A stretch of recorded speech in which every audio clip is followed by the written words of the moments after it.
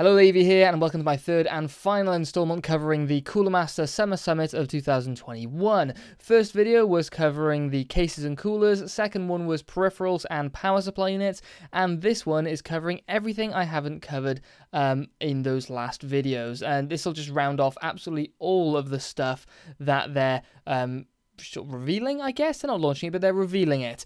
This has got a little bit more information on pricing. There's pricing information in this one. We're going to be covering chairs, desks, a little bit of streaming equipment, some really interesting chair stuff actually, and then there's this orb thing, which is a bit funky. So we'll get to that towards the end. We'll cover the chairs first. As always, if you want to check out anything in particular, there are timestamps and chapters in the video description. If you want to check out all the other stuff, then please use the chapters over there. So let's start off with the chairs. Kicking things off with the Caliber R1S, there are a few different color options here. So you've got the Cooler Master Camo, Dark Knight Camo, Rose White, and Rose Grey. Now this is a very sort of typical racer kind of gamer chair in terms of, well, visually anyway, in the way it's laid out. You've got premium comfort with stylish design. There's some marketing fluff to get through here. Breathable material, I'm relatively skeptical about that. It's PU, so it's PU. It's polyurethane leather, so it's a fake leather, and yeah, it's not amazingly breathable, that stuff, so take that with a pinch of salt. You've got head and lumbar pillows, and they say it's for the best level of comfort, and personally, I don't find pillows to be the most effective ways of controlling your lumbar support, because they're a little bit too aggressive. Normally they're quite large, quite deep, so they kind of push your lumbar, your lower back out a bit too far. So as far as I'm concerned, not the comfiest from my perspective. But yeah, they've got armrests that they're 1D armrests, so it's just height adjustment. But for the Rose White, apparently you've got two-dimensional rotation. I think it's rotation and height adjust is for the Rose White one. And yeah, apart from that, everything is pretty much everything you'd expect from a chair, and it'll be available, and it is available now, sorry, for $249 to $279, depending on which one you go for. I can imagine the Rose White with that extra degree of armrest rotation or movement, not quite sure if it's rotation, will be the more expensive one. Moving on to the Caliber R2C. This has got a similar style and shape in terms of the racer gamer kind of shape of chair, but it's a little bit more toned down with sort of grey beige-ish colours, so maybe more suited to a gamer slash home office environment. It has their cool-in technology, so apparently you can knock 1 or 2 degrees off the temperature of, I guess, compared to a normal chair. Just with this material, it looks like it has jade powder particles in the yarn. So apparently that's doing something to reduce the temperature by 1 or 2 degrees. And if you're anyone that keeps an eye, like I do, on the temperature of my room, 1 or 2 degrees is a big deal. So hopefully when the reviews come out for that, that can be confirmed. Hopefully, we'll see. Superior fabric durability, all the other sort of stuff, and you've got comfortable ergonomic workstation stuff. The 2D armrests, they're up and down and they rotate, so I think that's the same then for the previous, the Rose White chair from the previous, the R1S. Apart from that, the surface material is eco-friendly fabric, apparently non-toxic polyester, and everything else is as you'd expect. Backrest is cut foam, and the seat is cold molded foam if you're interested in that. Moving on to the Caliber R2S KAN, or well, Kana. On their press briefing PDF, they lopped off the A at the end, so it's the Kana, K-A-N-A, short for Kanagawa. Kanagawa? Probably making a hash of that. This was the winning design of the Make Your Caliber design contest, inspired by the Great Wave wood block print. The Kanagawa Caliber is a stunning statement performance of that. Yeah, it doesn't say what the entry was or anything more on the entry, but that was the winning one. It's made of premium polyurethane leather, so fake leather polyurethane material. It has 2D armrests, so up, down, rotate, and you've got pillows for lumbar and head support. So pretty similar to the R1S. This is the R2S, I guess, so that's where that comes from. Next up is the Caliber X1C. Very similar to the Caliber R2C here, just slightly different design. They're both lumped in actually with the same sort of price bracket from $319 to $399 from September 1st, 2021, so coming up in the next few months. It's got the same cooling technology, jade, powder, particles in the yarn kind of thing, only this one has 4D armrests, so you've got the extra degrees of shifting them out, rotation, forward, backwards, up and down. So yeah, it's pretty much just a slight upgrade from the R2C, and just a slightly different design as well, similar color scheme. So yeah, not much more to say apart from that. And finally, in terms of the chairs, we have, well, apart from the crazy chair, we have the Hybrid 1. Now this has a mesh backrest. Couldn't find a huge amount about this one. Just double check to see if I hadn't missed much. There's not a huge amount of information on this one. There's a mesh backrest, you've got adjustable lumbar support and headrest, which looks like it's not the pillows and stuff, it's more of a structured lumbar support, which I think looks a lot better and should support your back in a much more appropriate way. You've got 4D armrests, so the full rotation, left, right, shuffling, forward and back, strafing, forward, left and right. 4D armrests, so you've got the shuffling forwards, left, right, up, down, and rotate left and right. And apparently it's just shy of $500, $499, coming out in Q4 of 2021. So looks interesting. I'm not sure if there's lighting at the top of that headrest. It doesn't look like it. It doesn't look like it. Hopefully not, because I'm not a massive fan of just throwing lights on stuff, especially when you're probably not going to appreciate it much when you're going to sit in it and face forward whenever you use it, and you probably won't even look at it when you're not using it. So it seems a bit of a waste to me. Speaking of lighting, moving on to desks. There is another chair coming up in a second, but that's a weird one. It's not really a desk chair. Moving on to desks, there really isn't a lot of information about these ones, and what is available is very mixed. I'm trying to divulge what parts of what they're saying relates to what desk. So we've got 3 desks. You've got the GD160, the GD120 ARGB, and the GD160 ARGB. So it looks like the GD160 it's a large one, 160 centimeters wide, I assume. It has some bits, some sort of bevel bits or some bits that poke out on the sides. There's really not a lot to go on here. It has a surface which is waterproof, and it appears you won't need like a desk mat to go on there if that's your sort of thing. The GD120, 120 centimeters wide, I assume, has RGB lighting to the back and the front, so a strip to the back and the front. It has some sort of cable management towards the back. You've got cable management trays underneath towards the back, so very standard. And the GD160 RGB is basically the same, only it's 160 centimeters wide.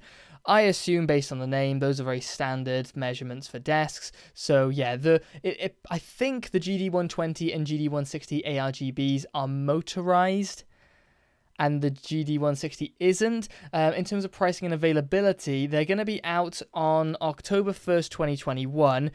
And the exact sentence they have for it is the GD160 ARGB, GD120 ARGB, and GD160 will be available for $349, $379, and $899 in October 1st, 2021. Which that to me sounds like the GD160 GD160 ARGB is going to be $349, which I highly doubt. It seems like the most expensive one. The GD120 ARGB is going to be $379 only, which is more expensive, but it's definitely should be smaller, which makes no sense. And then the GD160 is $899. I have a feeling that's all completely backwards. Generally, when you write a sentence like that out, it's respective of the order. So I have no idea. I assume the order is going to be the GD160 will be the cheapest at $349, and then it'll be $379 for the GD120 and $899 for the... I'm really confused about that. I have no idea what's going on there. A lot of this, in terms of the information they provided, some of it, on the whole, it's pretty good, but some of it's scatterbrained, and you really can't quite tell what it all means. Anyway, let's move on to monitors. Looks like we've got 4 monitors launching in the near future. So it's the GM227CFX, GM34CWQ, GM27FQS, and GM32FQ. I get very tongue-tied when talking about like letters and numbers and reading those out.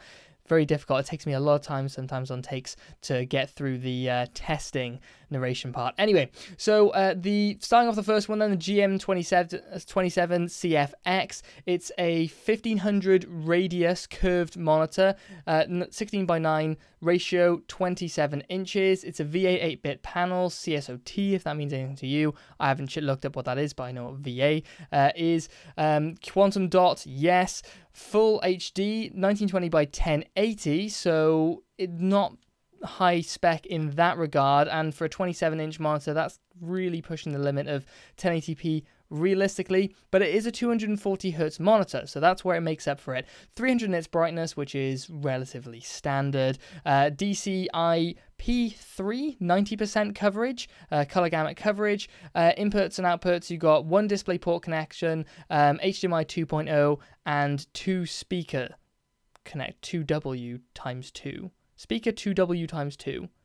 I'm not 100% sure what that means. Anyway, adaptive sync for FreeSync is adaptive sync, 1 millisecond response time, and it's you got a VESA mount, 100 by 100 millimeter VESA mount. So that's that one covered. Next up is the GM34. Oh yeah, price on that, $350. So a 1920 by 1080 panel, 240 Hz for $349. So make that what you will. Seems okay. Next up, the GM34CWQ. This one's a 1500R radius as the previous one, 21 by 9 aspect ratio, and a 34-inch monitor. It's a VA 8-bit panel as the previous. The panel is 3440 by 1440 and as the ultra-wide aspect ratio. 350 nits, so a touch brighter than previous, which is very reasonable for a monitor. DCI P3 90% coverage, which is just reading specs out here for you now at the moment. DisplayPort connection, HDMI 2.0 connection, and then the speaker. They mean 5 watt? 5W times 2? 5 watt? No idea. Adaptive sync, 1 millisecond response time, and a 100 by 100 millimeter VESA mount. Next up, the GM27FQS. This is available for $449, so keep that in mind. This is an 8-bit IPS monitor. It's 2K, so 2560 by 1440, 27-inch, 16 by 9 aspect ratio, and it's a flat screen as well. 300 nit brightness, 165 hertz. So you've got the kind of the best of both worlds there in terms of the resolution and the refresh rate. So that's nice to see.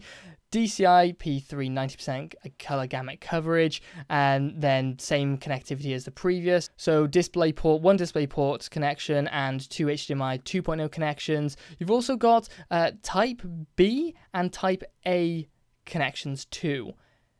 Type B, I've not heard of Type B unless they're talking like USB Type B. No idea, not sure there. FreeSync, premium G-Sync compatible ready, 1 millisecond response time, lighting, purple lighting, the best lighting color, and 100 by 100 millimeter VESA mount. And last but not least is the $499 GM32FQ. Flat screen, 16 by 9, 32 inches, IPS 8-bit screen, 2K QHD, so 2560 by 1440. 165 hertz, so again, nice meet in the middle of refresh rate and, well, it's quite high refresh rate, and getting the resolution, and since it's a 32-inch screen, it's going to make some good use of that bump in resolution. It kind of needs it at that size. 400 nit peak brightness, which is good, which is better than sort of your 300 kind of average. DCI P3 95% color gamut coverage, a little bit better than the previous. That doesn't explain color accuracy, just color coverage. DisplayPort, one DisplayPort connection, two HDMI connections, Type C, Type B, and Type A connections too. I have to see what that Type B is about. Am I out the loop on that? I'm not sure. Am I the only one? Anyway, 1 millisecond response time, purple lighting, and a 100 by 100 millimeter VESA mount. Whew. $500 for that one. So now we've got off that, let's get into the couple bits of crazy stuff. So here we have the Motion 1.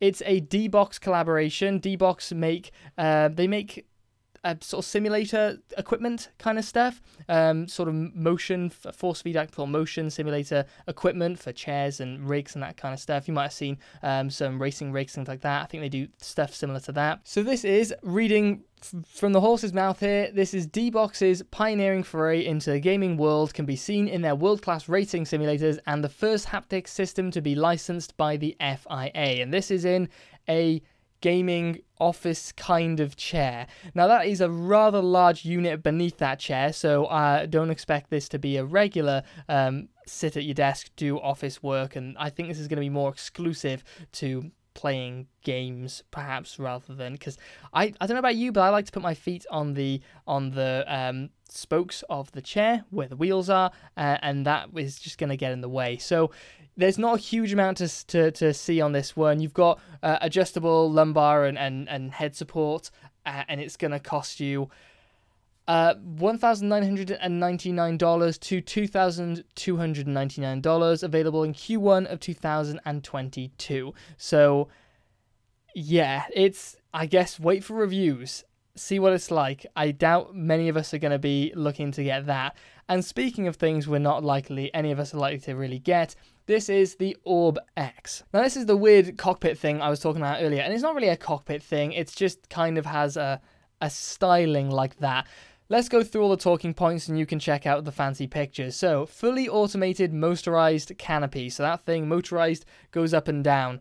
Very fancy. Adjustable seat, you'd hope so. It has you can go for a single 34-inch screen, or you can put up to 3 27-inch screens for that panoramic view. It's got a cloth top surface. I assume that'll be waterproof as well, so you shouldn't have to buy, in addition to that, an extra covering for it. It's got built-in wireless for phone charging, a USB hub.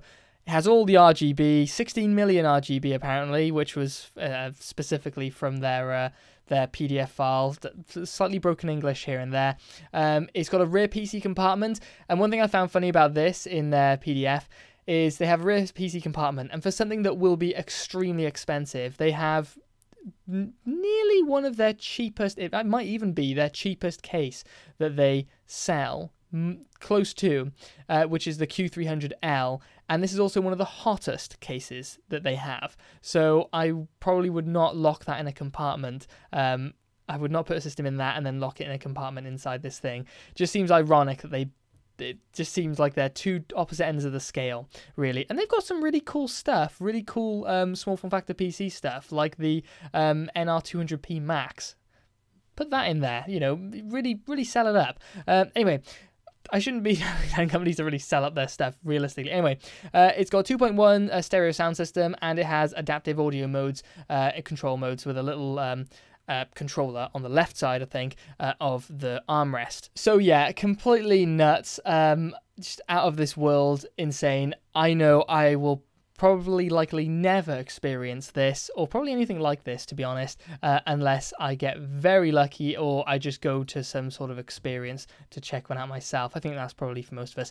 And last but certainly not least, one of the coolest pro bits of kit that they're launching, and it is kind of like semi-pro stuff. This is the StreamEnjin. Engine spelt in the most obnoxious way, of course, as any product name generally gets, named these days. Horrible.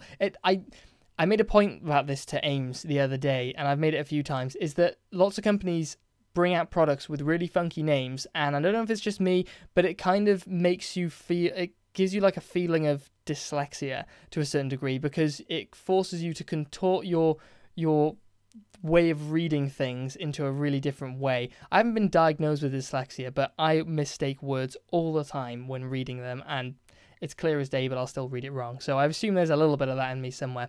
Anyway, let's get into the details. All-in-one integration, one of their points. You can do live streaming, content mixing and switching, stream capturing and editing with this piece of kit. So a lot of customizability in this unit. I think this is going to be a really, really popular product of theirs.